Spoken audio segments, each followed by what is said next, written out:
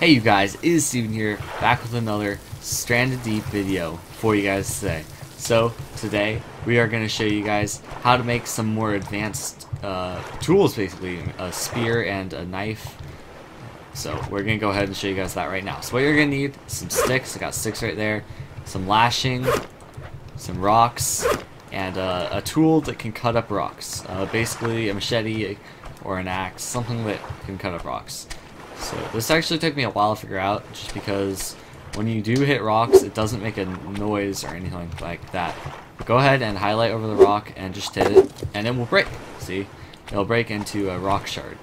So with that rock shard, let me show you guys. So with that rock shard, you want to use your orange crafting, so not a hammer.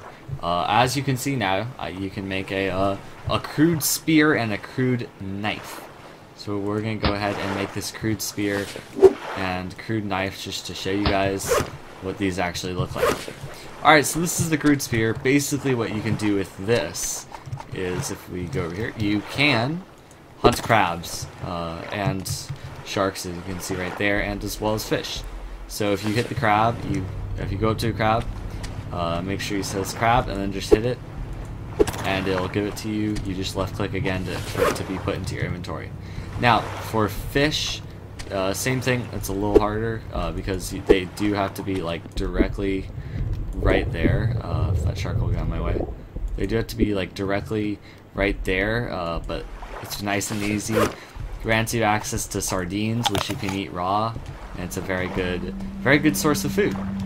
All right, now to the crude knife. This is it's a pretty good weapon. My favorite thing to use it for is basically it's a nice cheap weapon just to collect plants with. You can make like 4 of these with just 2 rocks, and you can go ahead and just collect your potato plants, your yucca, and everything like that. So I hope you guys did enjoy this video. I'm trying to get these guides out to you guys so that you guys can learn the ways and actually be able to play the game and have a lot more fun. So thank you guys for watching. Please, if you have any questions about the game, comment it below. Also, subscribe for more, because I'm going to be releasing a lot more Stranded Deep. So thank you guys for watching. Hope you guys did enjoy. Goodbye.